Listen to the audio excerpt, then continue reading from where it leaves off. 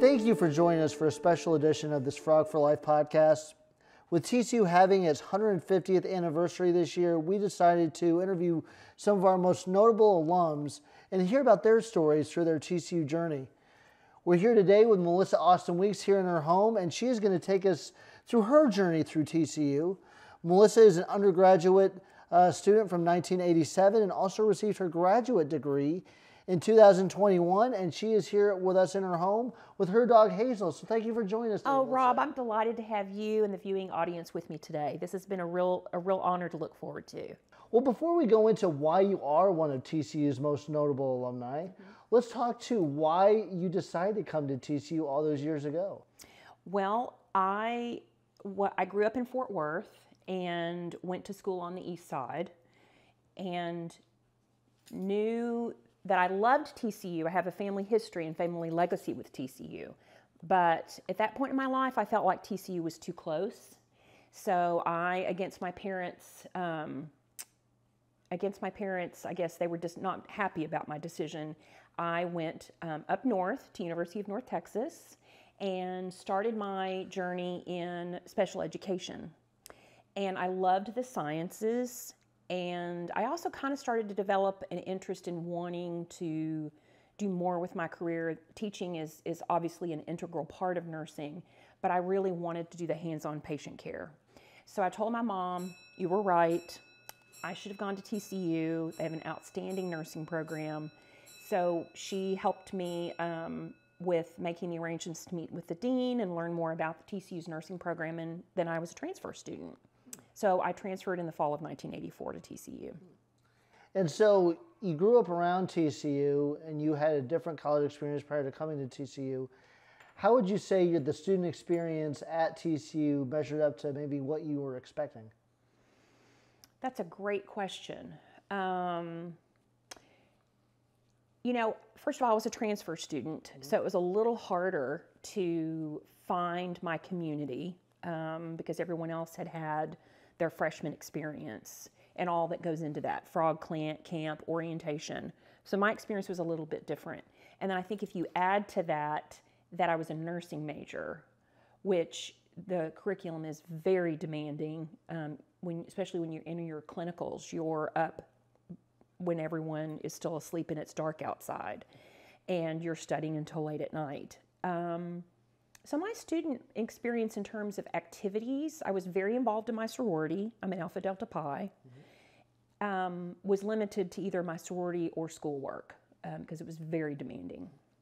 And what led you to want to choose nursing? You went from, you said, education to now wanting to do nursing.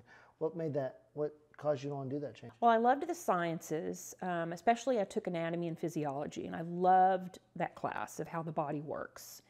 And the nursing program at TCU then and still, even 36 years later, and I can't believe I am saying I graduated from TCU 36 years ago, has always been rated number one, or at least in the top 5 throughout the United States.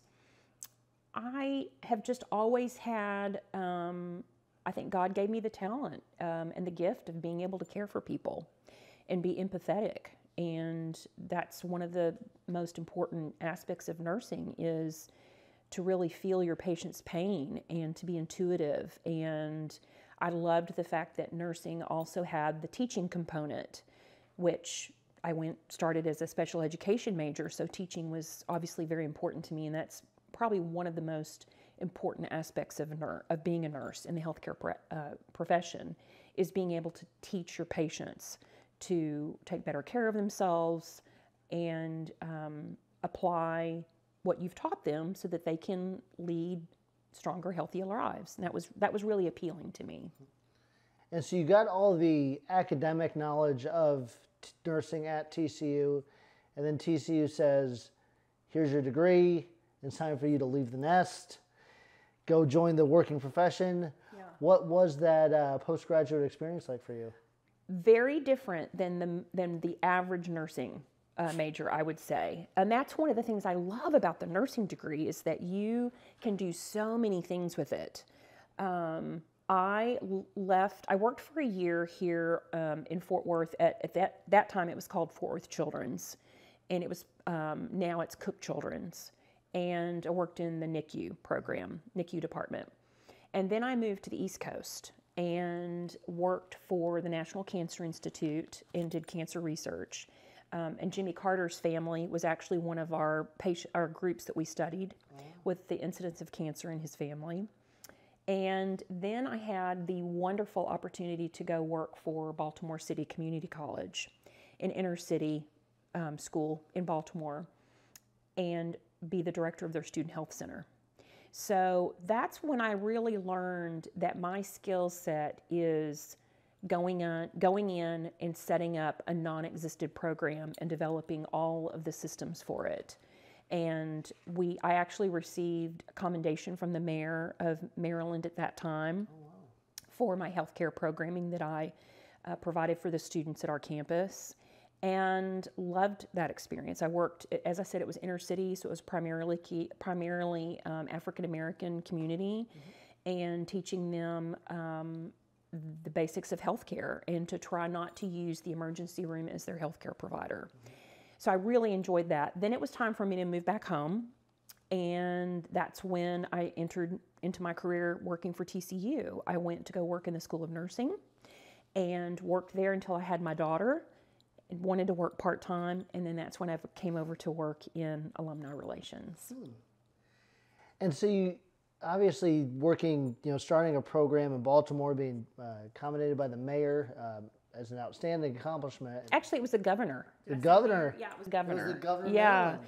Yeah, it was the governor of Maryland. Yeah. Wow. Yeah, he, you had to apply for it, but you had to outline, answer all of the questions, and you had to go for an interview. And so I met with he and his cabinet, and so I was selected. Yeah. And so it's one thing to be accommodated by the governor of Maryland, and everyone know all the special things you did there. But then you, as you said, you come work for your alma mater. What did that mean to you? What was that, a special tug at the heartstrings to come back and work for the place that you had just graduated 10 years prior? It really did. It was kind of a surreal feeling, as I'm sure you felt because you were a student and came back to work for TCU. I remember the very first time I walked into the Bass Building. The Bass Building has a very distinctive smell, and I remember having that feeling of being a student all over again. So kind of that queasiness of being back in school as a student. And it just was so rewarding to sit on the other side of the office desk and be able to work with students and partner with them and lead them through the incredible journey of going to nursing school. So it was great. It was a wonderful opportunity for me to come and give back everything that I received when I was a student.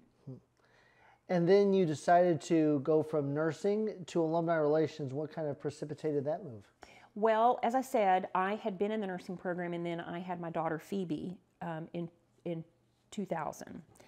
And really, as most young mothers do, struggled with, I want to be able to spend more time with my child. But I still wanted to stay at TCU. I loved the culture, the work culture. I loved the energy that I received from the students. So I was a little torn, and then I found this position in the alumni office, and at that time it was part-time. And I was willing to leave my profession of nursing, so to speak, to do this, because there are so many things that you use in nursing that I could use in my tenure in the alumni office. Certainly teaching, planning, working with the population that I did, which was primarily our older alumni. A lot of them want the opportunity to be heard and be empathetic for the things they're going through in their lives. So some people might say, well, why would you want to leave the clinical setting of working in nursing and go and do something like event producing? They're very similar in a lot of ways. And the other thing that it afforded me by working part-time is I was able to take care of my parents. At that time in their lives, they were having some health difficulties. So we were able to easily bring them into our home, and I was able to be their caregiver and navigate their pretty extensive health care and be their advocate. So I have continued to use my nursing degree throughout my lifetime, even though it may not be in a hospital setting. Once you're a nurse for the rest of your life. Mm-hmm. And then you talked about TCU being a special place to be at, the energy there. What are some of your favorite memories working at TCU, whether it's a big event you help produce or just things that happen away from projects? Well, I have to say my most favorite aspect of TCU was our team. I mean, in the 21 years that I was in the alumni office, I was at TCU a total of 25 years when I retired. But of the 21 years that I was at TCU, when I retired in March of 22, I felt like we had the best team that we had ever had the whole time I'd been there. I just felt like we ran on, we were just like cogs in a wheel. I mean, we just really worked well together. And so it's so important to be able to work with people that you really respect and you admire and you love. And I felt like it was a real family.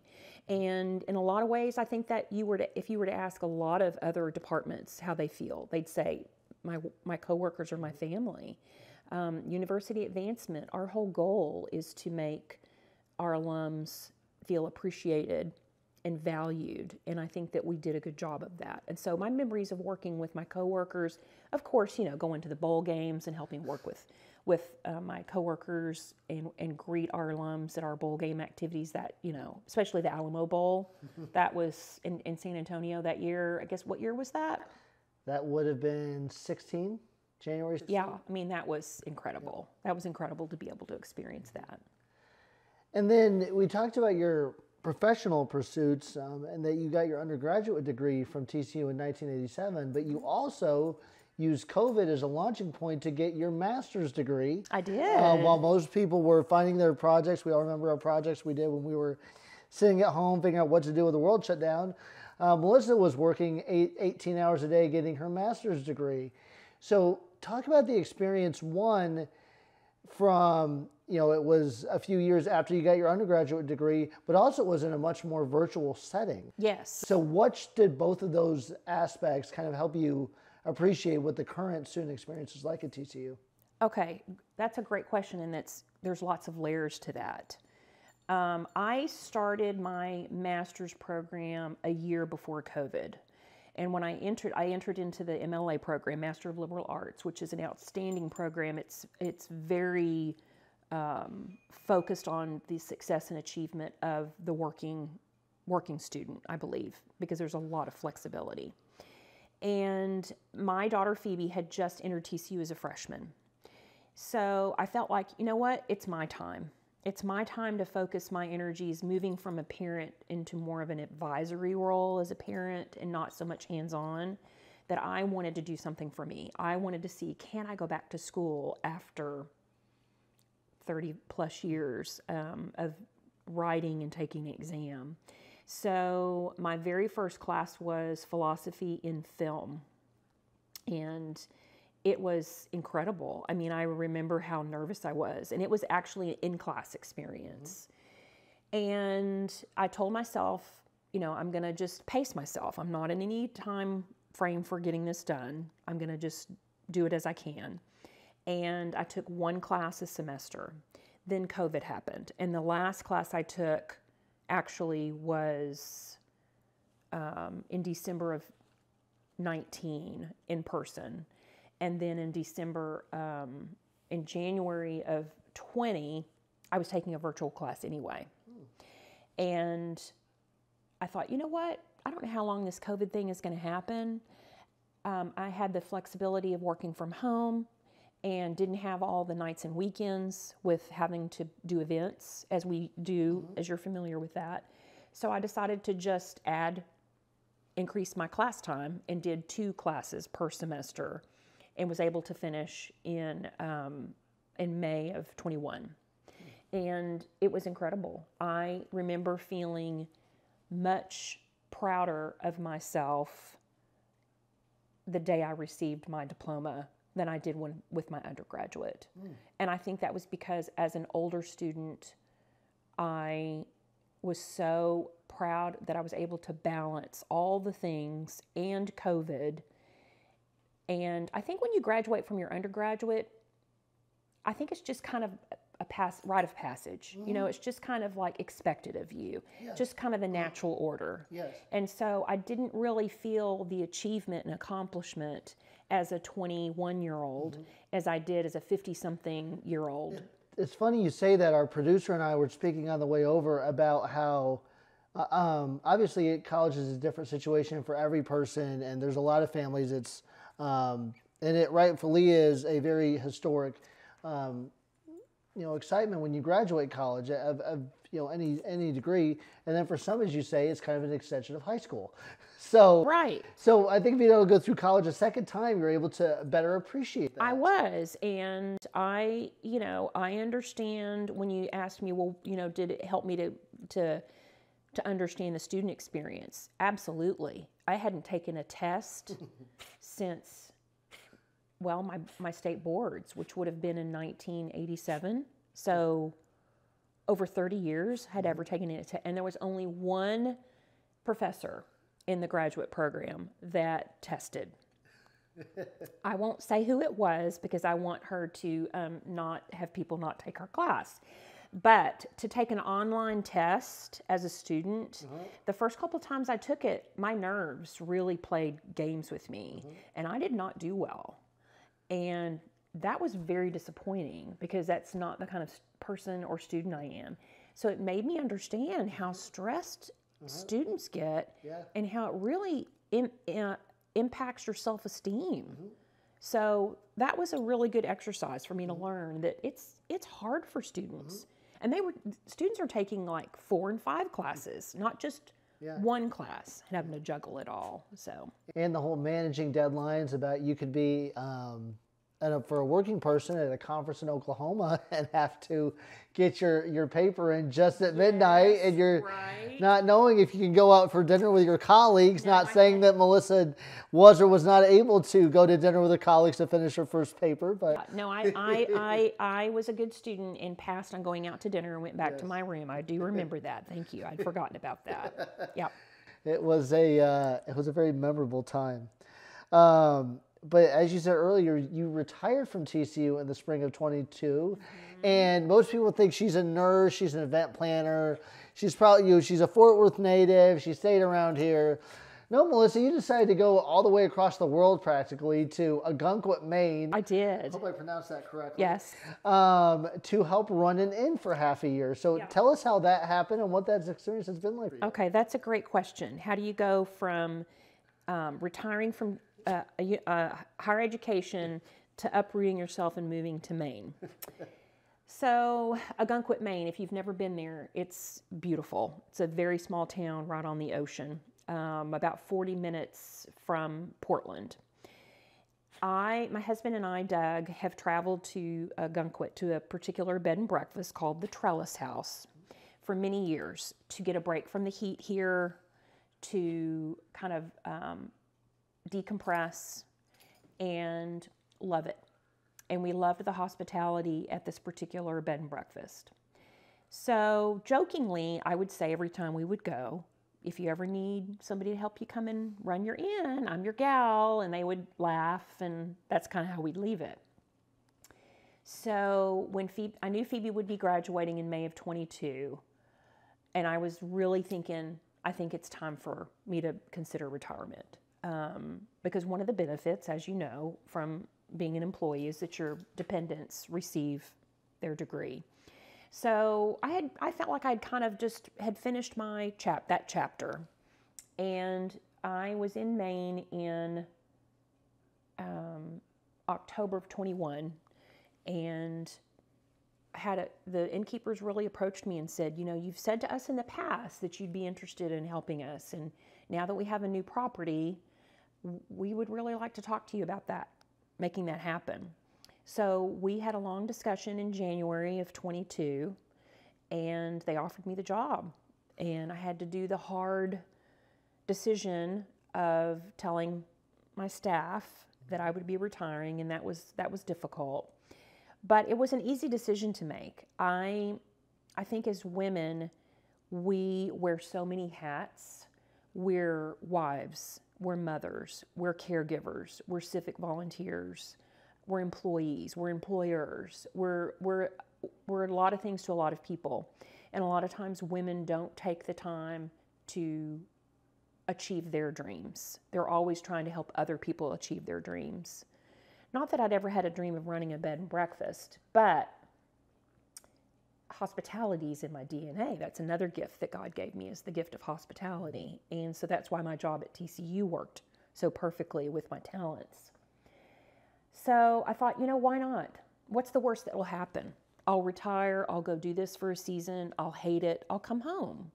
And I had a long talk with my husband and my daughter, and they said, we want you to do what's going to make your heart just fill with joy. And so we agreed as a family that we would try this. And so I retired on a Friday, got in my car on a Tuesday, drove to Maine in 3 days, and started work in April of 22 as a manager of a bed and breakfast. And finished the season at the end of October, came home and slept for about 3 months, and really reflected on my experience. And I loved every minute of it. But I will say, innkeeping is for people in their 20s. It's exhausting.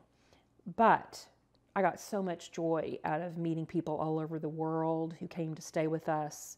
I mean, how can you not love the fact that you're 150 yards from the ocean? It was gorgeous. So I'm going to go back. I'm leaving on Saturday to go back to Maine, and I will be there until the end of October. Is there any advice you've learned from your first trip to Maine that you're going to definitely take for the second round? I think that when you do something for the first time, you tend to give it 110%. And I worked so hard that I didn't take time to really enjoy the fun aspects of living in a beach town. And I want to explore more of the area and not exhaust myself to the point where I'm too tired to go explore the area. So I'm looking forward to finding a balance between giving 100% of a great hospitality experience for our guests, but also being kind to myself and finding time to enjoy my surroundings. And for people that want to know some of the things that go on while Melissa's an innkeeper, writing is important to you and blogging. And I know that you were hoping to obviously do more with your blog, Home with a Twist, to tell us about those things. But then, working 20 hours a day, it doesn't necessarily lend time to do that as you were hoping. Right. But when you do have time, tell us about your blog, Home with a Twist. How did it get started? What are all the different areas you cover? And you become quite accomplished in that area. Thank you. So Home with a Twist is a love letter to my mother. It's everything that my mother taught me growing up. She was a consummate hostess. Her goal, much like mine, is to make people feel special. And so she loved homekeeping, having a beautiful home, cooking, hospitality, graciousness. Holidays were always so special in our home, in our family. And I grew up pulling on her apron strings and watching her do all of these things, welcome people into our homes for all different kinds of events. In fact, growing up, my mother and dad were the first people to host the first in-home Young Life meeting. Oh, wow. Yeah. So I remember, and there's a huge age difference between my sister and my two brothers. My sister was 15 and my brothers were 11 and 12 when I was born. Okay. So I have a lot of memories kind of being on the peripheral of their growing up. But I do remember peeking into the big living room we had, and it was just packed with youth that were there for a Young Life meeting. Wow. My mother just effortlessly hosted Christmas morning breakfasts and Christmas Eve parties for anybody who didn't have a place to go. And I don't ever remember seeing her complain or even act like she was tired. I mean, she just did it because it just was something she loved to do. So my blog, Home with a Twist, is everything she taught me with my own modern spin as a modern woman now, with some of the challenges that maybe were different. Back then women didn't really have a partner that helped them with housework and raising the kids and cooking meals like many women have today. But we still have some of the same challenges. So that has been a lot of fun to share my stories. I also shared deeply personal things as a caregiver for my parents, in hopes that maybe someone would read it and maybe realize that, okay, I'm feeling the same way too. That's a normal way to feel. I've had some losses in my life, so I've shared my grief experiences. So it's really been a love letter to my mother, but also kind of like an open journal. So I share all kinds of things, from the recipe for this yellow cake with the chocolate frosting, which I know is one of your favorites. It's my birthday present every year. Yeah. So I'll share recipes on the blog, beauty, fashion, our travels. As you said, my time in Maine. I thought I was going to go with these big dreams of blogging more, but as you said, I mean, I'm up at 6 in the morning and don't finish my day until 6 at night, and that's 7 days a week. So, but I do love to write. It's a great way to capture my thoughts and my hopes and my dreams. And you're quite the social influencer. Well, yeah, I have a great Instagram account, Home with a Twist, where I reels, as you know, reels are kind of where it's at right now if you want to attract new followers. So that's been fun. I've been spending a lot of time taking some classes on how to, produce reels and content and track my analytics. And so that's an extension of more deep dive writing that I do on my blog. And then when your schedule allows, you still are involved with the university. You've kind of helped in an advising role with people at the university with your 50-year reunion. This is a very special experience for our graduates when they get to come back for their 50-year reunion. It happens every May.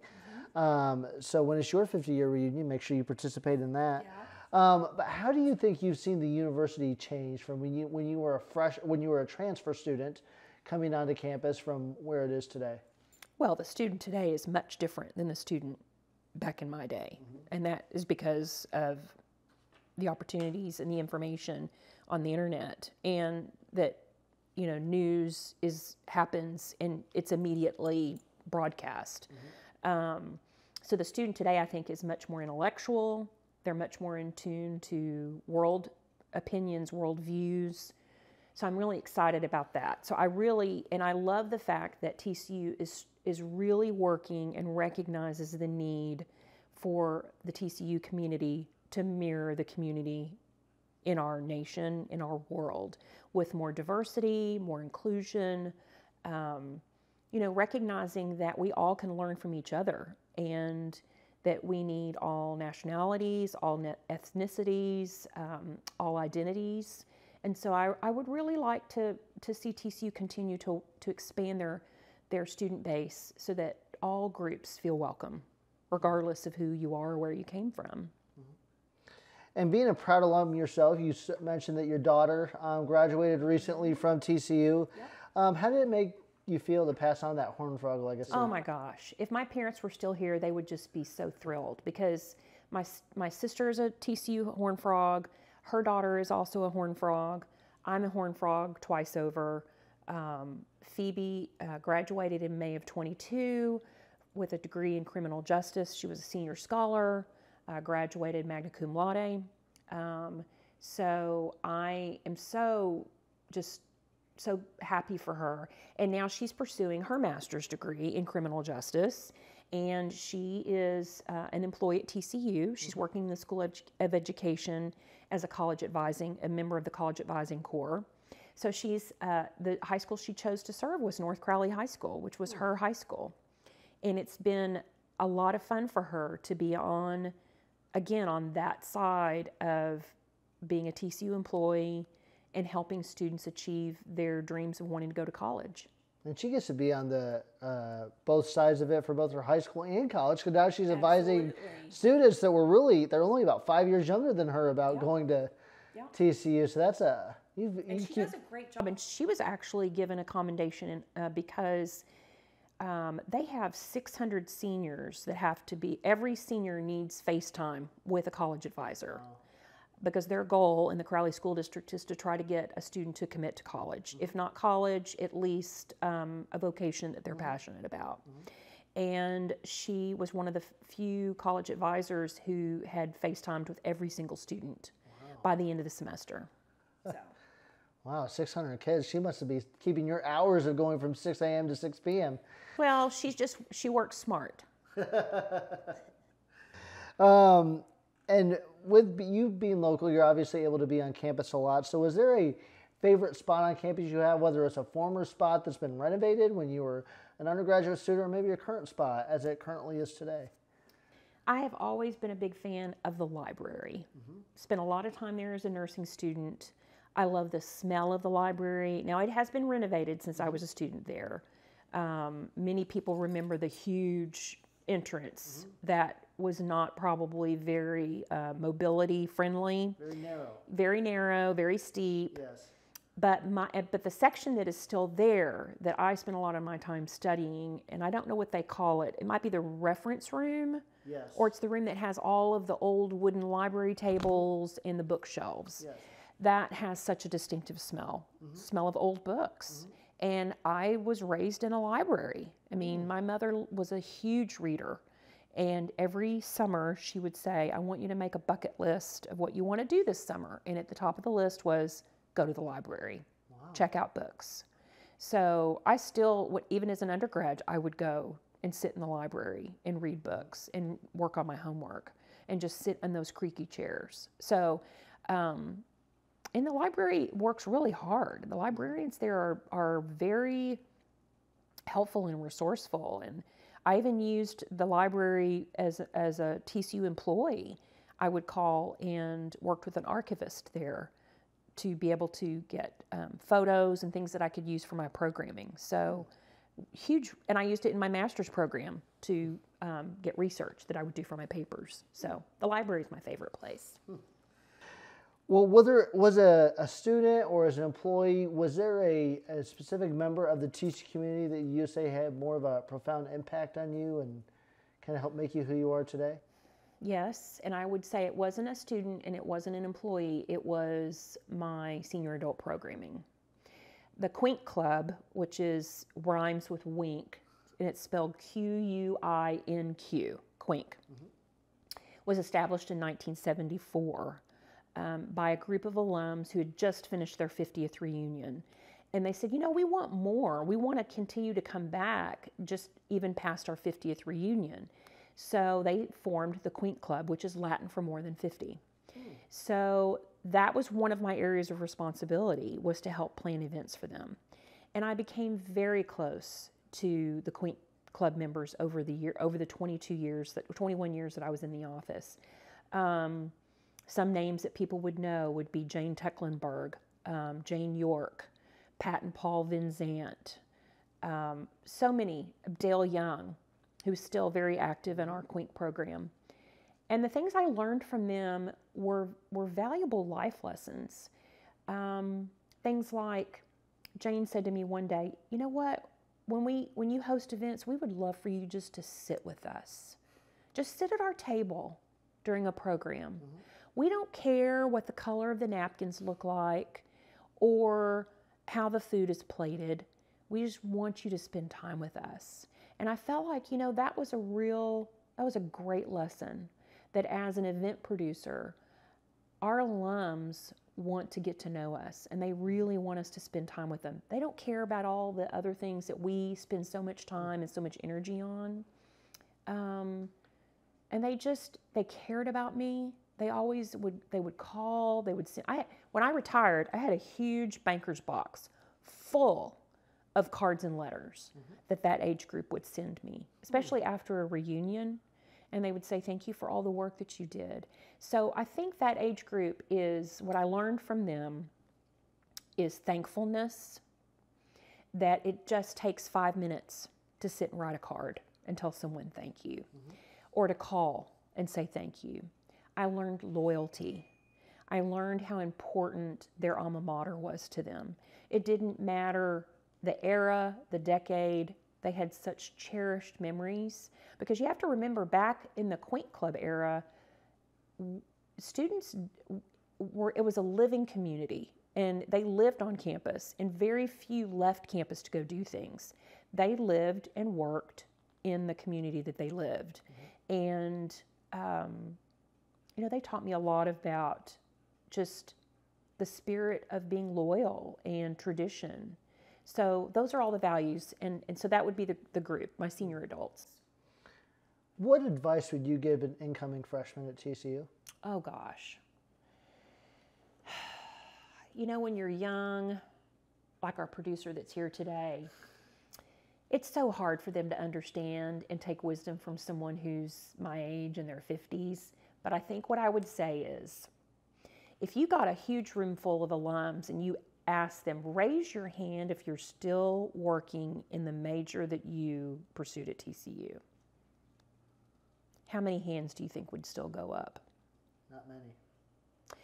So don't put yourself into a silo thinking that you have to do whatever it is you pursued at TCU for the rest of your life. You have a long, hopefully if you take good care of yourself, you have a long life ahead of you. It is totally okay to change your mind. Even a couple of years after you graduate, if that major and that job you have does not fill your heart with joy, that there are so many other options in life, don't give up. The main thing is find a mentor, find connections. If that person doesn't know someone in the industry you're interested in, ask them to find someone. Use LinkedIn. I mean, we have so many resources at our hands right now. The other great resource is the Career Center at TCU that is available to you as an alum for the rest of your life. My advice would be, it's okay to change your mind. And it's not going to be the end of the world. It might actually be the best thing you've ever done. So that would be my advice. And we will wrap it up with this. Melissa, if you were, say, chancellor for a day, I know that's you were an innkeeper, so that's probably just the next step in your career. Some similarities there. I think you could do it. How would you set the path for TCU to grow in its next 150 years? I think it's really important to understand the student of today. And you have to be, you can't be in your office the whole day. You have to be going to classes. You have to be continuously learning, meeting students. You have to spend time looking at the environment and living in it, and going to conferences and meeting other universities and hear what their challenges are. Because probably our challenges are all the same. But I think what's been a success for me to continue to evolve is constantly learning and exposing yourself to what's out there. Well, thank you so much for Melissa. Thank you so much for you and your dog Hazel. Hazel, who has sat here perfectly through this whole interview and has not barked at all. So thank you for both of you welcoming us into your home. It was such an honor to have you here. Thank you all for being in my home with me today. And be sure to follow me at Home with a Twist, or come see me in Ogunquit at theblueshuttersinn.com. Thank you very much, and we will see you all again next time.